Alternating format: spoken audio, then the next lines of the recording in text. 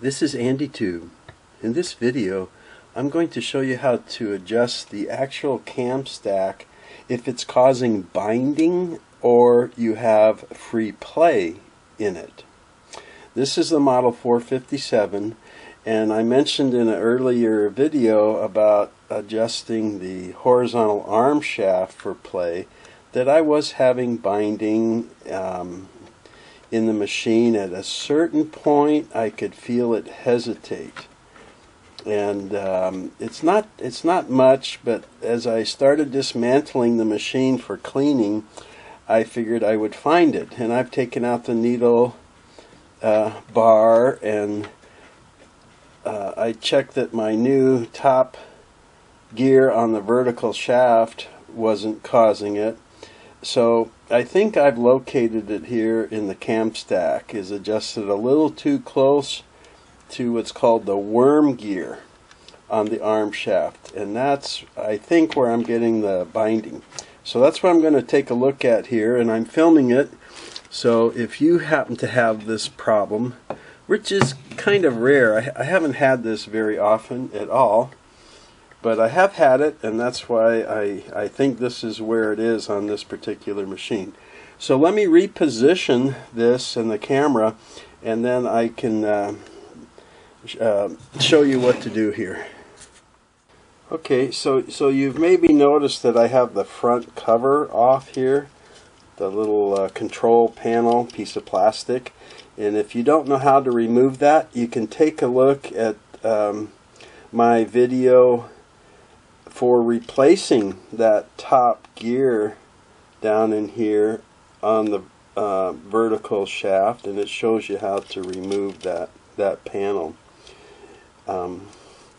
This is a little selection wheel for a couple of different cams that are in here, one for zigzag and then multi-stitch zigzag and blind hem, and it sits on top of the Camstack. And I'm going to show you a picture I took back down in here. There is a worm gear on this horizontal shaft, and it meshes with a gear that's on the bottom of this Camstack, and that's what you're adjusting, how those two gears mesh. And I think mine's adjusted a little too tight. So let me show you that picture.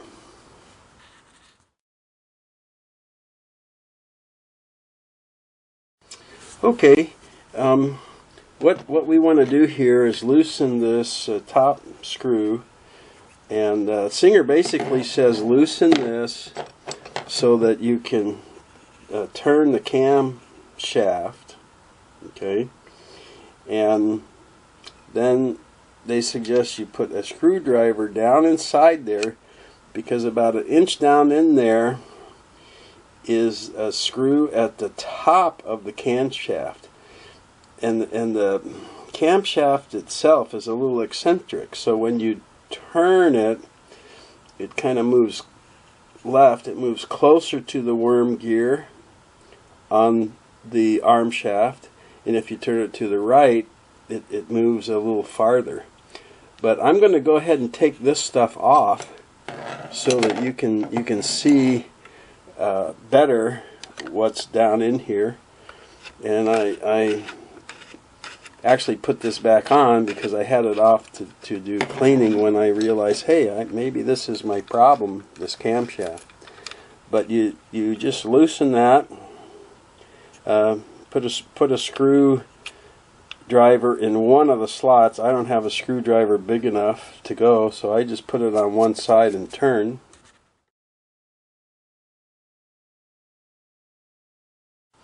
And then when you loosen it, you take it off. That's what it looks like. And please take pictures as you go if you are not familiar with this little system here, so you can get parts in the right sequence when you put them back on. Then there's this little selector spring that when you turn it, it pops back and forth between these two depressions when you do your setting. and that just lifts right off, and you'll see the spring is see if I can get it at the good angle for the camera. It's bent down a little bit, and of course it's got a little button on it to go in the depression, so when you put it back on, that button's going to go down. Then the rest of these parts just pull straight up, and they might be sticky, you know, from oil and grease and dirt and stuff, but if you wiggle them, you can usually twist them and wiggle them, and you can pull this plastic dial straight up like this. And underneath you can see the different the different I guess this is kind of matches up with the cam, and this is for the selector dial and so forth. But you see that it's got this little keyhole, and that's to go on this little pin that sticks up from the camshaft. Okay, and remember to take pictures. Then you've got your two cams here, and they're going to come off the same way. They're just pushed on, and they have a little keyhole slot that goes over the pin, and sometimes these are even harder to get off than the wheel. So let's see if I can just gently go under here and just gently, yeah, just gently lift them up a little bit, because you can't turn them much left and right. Here, this one's coming off. This smooth one on top does go on the top, right? So you're taking your pictures just to show you the bottom of this, so it's easy to remember. The top is smooth, and the smooth goes up. Then this is your standard zigzag cam, number 1. You see this on almost every zigzag machine Singer made, and you see the little zigzag pattern, and you'll see a circle with the number 1 over there, and you see the keyhole I'm talking about for the pin, right? So it goes on first, and it goes with the zigzag pattern facing up. Okay.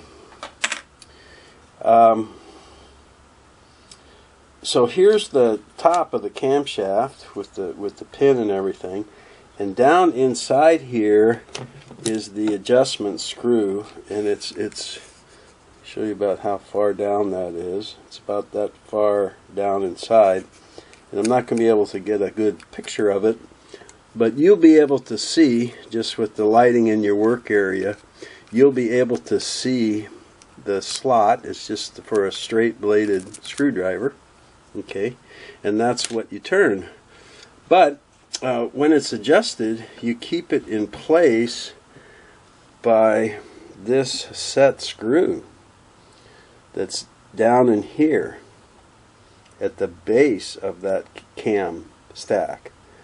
It's up above the gear. The Camstack gear is down in here, and this is the set screw that holds the Camstack in place. Okay, and when you're making these adjustments, you're supposed to keep it in the center, you know, left, center, right, which is hard to do when you have the control panel off, because there's nothing to keep it there. But you're also supposed to have your width selector switch all the way to the left, or 0, which is straight stitch. So you want straight stitch, center position, but I don't worry about the center position too much. The reason they want you to do that is because this is the arm that follows the pattern on the cam and moves the needle bar driving arm to swing the needle back and forth. And when you put it in zigzag, you see how it wants to drop over against the cam. And when you put it in straight stitch, it moves it away from the cam. And then by having it in center, it even moves farther away. But the main thing is to keep it in the left position here. So if I tilt the machine up, there's the set screw position, and I'm going to just go in there and loosen that set screw now. Turn this around till I find, and it's a straight.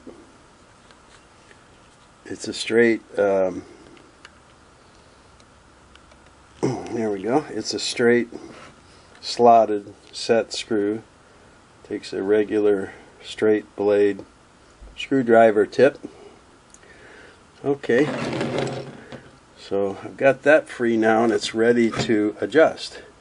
And you know what, now that I got all this parts up here off, I'm going to take another picture back here.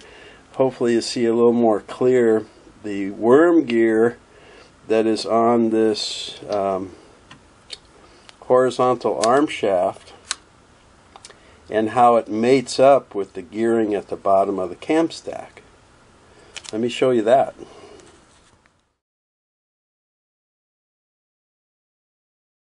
Okay, so when you turn your hand wheel and you rotate stuff, you're going to see the camstack is turning and the arm shaft is turning up here, and I'm going to actually turn my I have my hand wheel off, so I just put the little chrome knob on here, but to use it I have to turn it backwards. You would be turning the hand wheel towards you to test for binding, which would make the camshaft rotate clockwise. So when you see it going counterclockwise, it's because I'm turning the shaft backwards.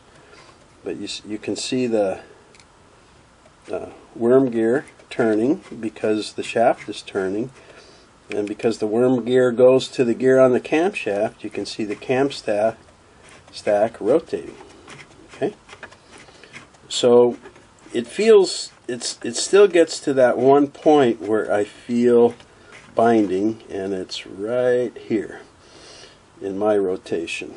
Okay, and like there's other stuff that can cause binding, but I've got the motor belt off, I've got the timing belt off, I've got the needle bar out, all that kind of stuff. I've looked at all the linkage for the feed and everything below. So this is what I'm going to check.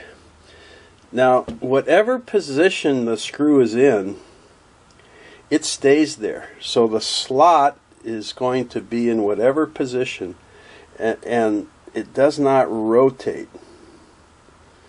So what I do is I just kind of take a straight edge, I look down in there, and I line up my straight edge as best I can with the slot in the screw. Okay, then when I get it lined up, I take a Sharpie, a marker, and I make a little mark on the edge of the casting here, so that if I want to go back exactly where it was, I don't have to guess at it. I can use my straight edge and line it up and return the adjustment screw to the original position, because maybe this isn't the binding, and if this isn't causing the binding, then everything worked before where the screw was. I just want to put the screw back in the position. Okay, so we've got the set screw loosened. We got this to the left.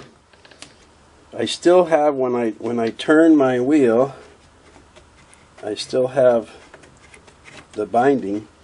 So here's how you adjust this. Okay, if you put your screwdriver in there, get it in your slot. If you turn it all the way left, and it's not going to be far. Now you see this wants to start moving. So that's why you hold it in place in zero width or straight stitch, because it wants to move when you turn the camshaft. So I'm just going to hold that in place. I'm going to turn my screwdriver to the left, and that's it. You see how little that moved? Maybe not. It's hard to see that it moved at all, but it does. You turn it all the way left. You don't have to like tighten it or anything. Just move it to the left until it stops. And what that does is push the camstack closer to the arm shaft, so it meshes the gears tighter. Okay, and you will see if you try and rotate the hand wheel now, if it will move, it will just move barely. I mean, you know, it's just like jammed or stuck. So that's the tightest position, okay?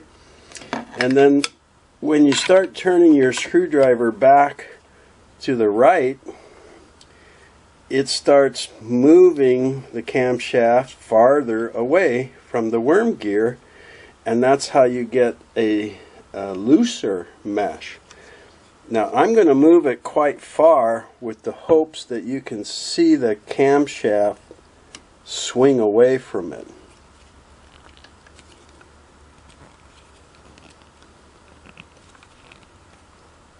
And let me hold it back in 0 because it wants to pop out. I forgot to hold my width lever. So, okay, it actually swings to the left. Now if I turn it right, it swings tighter. So I had the motion reversed. But when you turn left, it does. It moves this camstack closer to the gear. That's back in my far left position, the tightest mesh. As I turn right, the camstack swings away from the gear, loosest. So what you want is, starting with it fully meshed to where nothing moves, you want to start moving it a little bit to the right until you start getting some movement. Okay, now I have movement, but it's definitely hard. It's binding. I can tell that's different than the position I started. So I'm going to move more to the right, past the original position, and see. And you know what? It's looser. It's easier to turn this now. And I'm not feeling the binding in that one position. So I think this was adjusted a little bit close. Now the deal is, how far to the right do I want to go?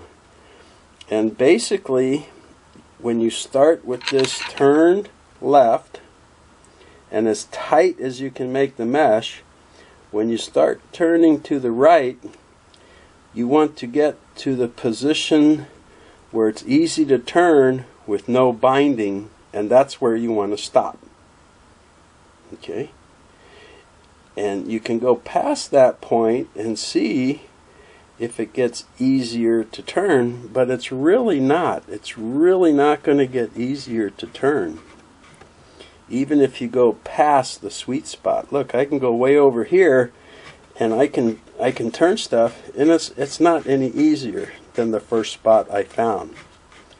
And what that's going to give you is a loose mesh of the gears and less of the gear are going to be mated, and you don't want that. You don't want that kind of play.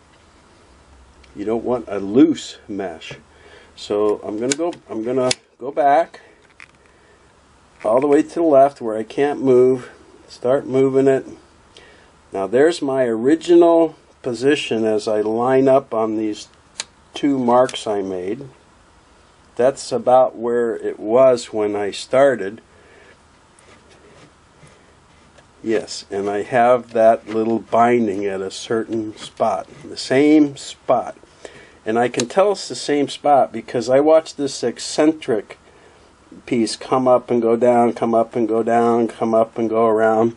and it's always just as it comes up from the back to the peak that stuff binds. Then when I get past that, it doesn't bind anymore. See? Then when it comes back around and starts to come up, there's that little point right there where it binds. So I'm going to go past that adjustment a little bit, and I'm going to try it now. Yep, I still barely have a little bit. I'm going to try and nudge it just, so tiny amount. And these adjustment increments are small, you know. So now turning the hand wheel or the arm shaft both ways, it's equally free. I don't have any binding that I can feel. Okay, so to make sure I didn't go, well, let me go a little bit more and see if it changes anything. I'll go a little bit more to the right. No, it doesn't. It's not any easier. I mean, it's not binding, but it's not easier because it's still moving all these mechanisms and arms. So I don't need to go that far to the right. So I'm going to nudge it back a little. Okay, that feels good. I'm going to nudge it back just a tiny amount.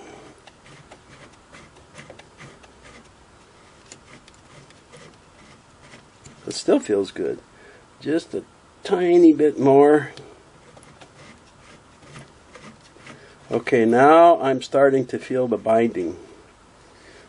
So I'll move it back to the right, that minuscule amount.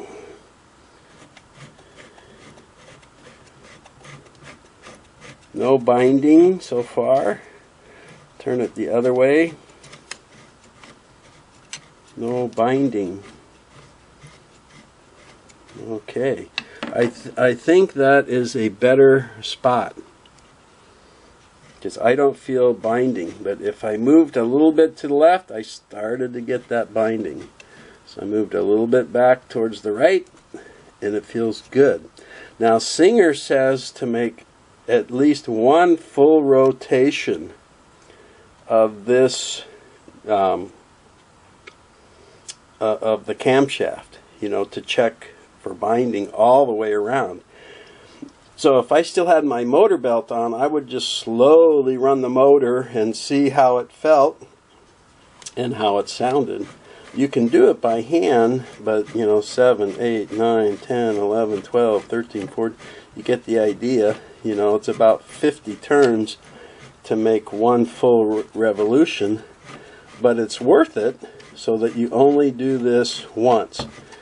Just keep turning and make sure that you are free of the binding. And it's really best to start, you know, mark where your screw is now by putting a ruler over the slot and marking the body up here, and then turn it all the way left until it binds and you cannot move anything, and then start going back to the right in little increments, and you'll see it's getting easier to turn, and when you feel your binding stop, that's your sweet spot.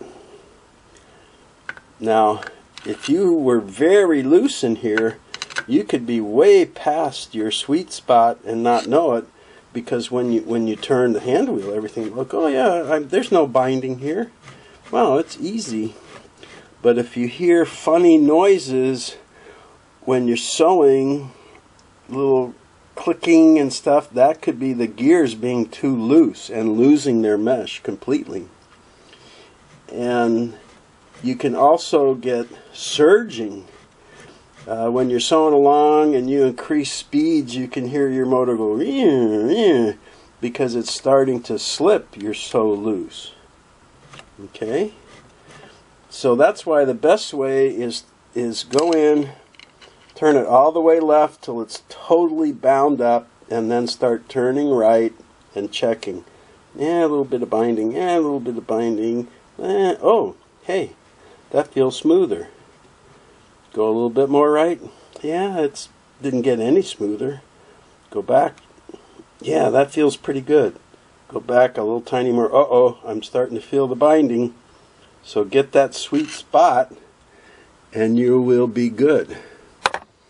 Now, I'm going to put my ruler up here on and line it up with my new position. Whoop, let me get my pen. I'm going to line it up with my new position so that I can, okay, there's my old lineup right there. I'm going to move it to my new lineup, and I'll just mark this bottom one. Okay. I don't even know if you're going to be able to see. Oh yeah, okay. So you see these two marks? This one on the right was the original lineup of my screw slot. Now my new one is on the left, so I definitely moved the screw to the right by a little tiny amount. But wow, it moves so much smoother now in both directions of turning the hand wheel. Very nice. So I think that was it. I think somebody had just adjusted it a wee bit tight, and that was an adjustment. It might have been that way from the factory. I don't know. It might have been that way all of its life, because this adjustment usually does not have to be made. When a machine is very old, the gears can actually wear down a little bit and you start getting some play in them. So somebody could have adjusted them a little bit tighter, but the rest of the machine doesn't show that kind of wear and tear. So I don't know how it got in the binding position, but I don't care because it's gone now. Now, the first thing I want to do is go back to my set screw and tighten that up so my new gear mess position does not turn. Okay, and then I'm just gonna check. If you watch my videos, you know I like to double and triple check. Yeah, I just don't have that binding anymore. And I don't have play, so I'm in the sweet spot. I'm happy with that. Okay, so now of course you would, and I kept myself in 0 or straight stitch position when I'm making these adjustments. Okay, because you don't want to have it anywhere into zigzag with this over, because you may have already moved the needle bar driving arm position. Then when you put this all back together, this may be your 0 position now. You know, like zigzag number 2 or 1.5. So that's why when you're making the adjustments, you always want to keep this over to the left in 0 width. Okay, so with my adjustment made that I'm happy with, I put my parts back on, and if you remember, my zigzag cam goes on first, and I put the keyhole over the pin and I gently work it down. Of course, this would be a good time to clean everything, right? But I make sure it's flat, okay? And I make sure I'm in 0 to keep this pin. See, when you go into zigzag, well, let me turn it a little bit. This is the follower arm, and when you go into zigzag, you'll see that arm move over against the cam. See it click over? And that's what follows the pattern you want. See it going in and out there? The bottom of that follower moves the needle bar driving arm up to the vibrating bracket. Boom, boom, boom. That's what makes your pattern. So anyway, got that in 0, got my first disc on, have the top disc here with the not smooth side down and the smooth side up, like so. I'll put it on there. Okay, nice, in place. Okay, then I have to put my selector wheel on there over the keyhole, right? Okay, and as far as I remember, it doesn't matter which position you put the spring in. Okay, maybe that's why in the beginning where I said, Singer said just to loosen this, lock screw, just loosen it so that you can turn the cam. And I said, take it off and take the spring off because I wanted to show you. Then you wouldn't have to worry about this. But when I look at my cover, arm cover, you will see the standard position for regular zigzag is on the left. So when you turn the dial to the left, that's putting that selector arm or follower arm at the height of the zigzag cam. Right? Okay. So that's what I'm going to do. I'm going to turn the wheel left to the zigzag position. Then I'm going to put my spring on here over the key, the little pin, and that's going to put my selector spring in the left position, and that's where I'm going to tighten it. And if I got it wrong, I can loosen this top retaining screw and move my pin over to the right, but we'll know if it's a zigzag by putting it in zigzag width and turning the hand wheel and see if my needle bar zigzags back and forth regularly.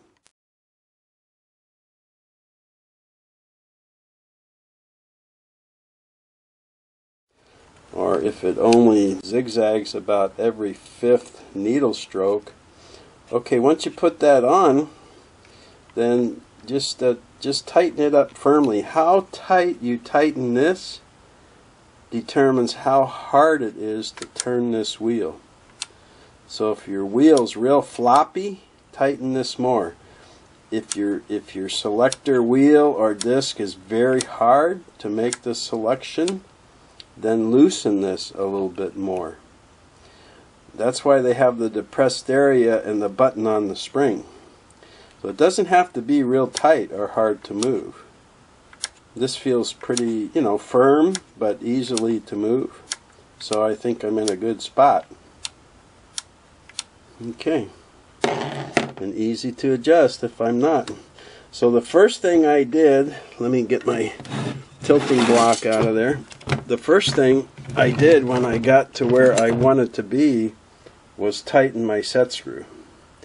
Then I put my 2 cams back on, my selector, put my 2 cams on the stack, my selector wheel, the selector spring, put this to the left and tighten it.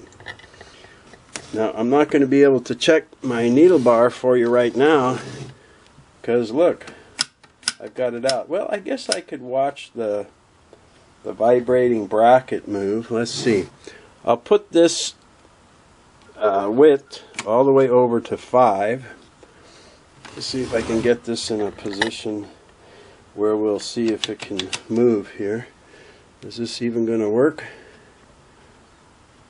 Okay, there's going back and right away coming forward and going back and coming forward. So that's regular zigzag. So I put this stuff up here on right. If I move it to the blind hem position, then when I turn my hand wheel, this should go back and stay a few turns and then pop forward, and then go back and stay a few rotations and then pop forward. Come on back. Oop. Why isn't that doing it? Oh, maybe because I'm not in left, center, right. There it is. Okay. So it's about 5 or 6 needle bar strokes, and then it makes the zigzag, which is what's described here on the blind hem pattern. You know, a zigzag and then straight, straight, straight, straight, straight, zigzag. And the regular zigzag, of course, is zigzag, zigzag. And that's what it did. So I feel like I got the adjusting spring, or the positioning spring up here in the right place by turning the wheel left when I put the spring on. Alright, so that is adjusting for binding or free play in the Camstack on a Singer Model 457. And you will see a lot of these stylist and fashion made machines that have this selector, and even a regular zigzag machine with only one cam is going to have this kind of a setup where you can loosen this set screw, because that's what you loosen to take the Camstack out. You can loosen that, and you can turn the screw down on top of the camshaft to move the cam gear closer or farther from the worm gear on the horizontal arm. Yeah, I'm pretty happy. That's smooth. And see, when this eccentric comes up to the top now, it doesn't hesitate. It feels the same all the way around. So I'm very happy with that. Thanks for tuning in to this video about the Camstack. And thanks for watching my channel. Whenever you do, I've got over 400 videos. You can go to my home page and see my videos, and my playlists are by model numbers. So if you're looking for a specific model number, you can look at the playlist and you'll see all the videos I did for that model. Thanks again. Take care.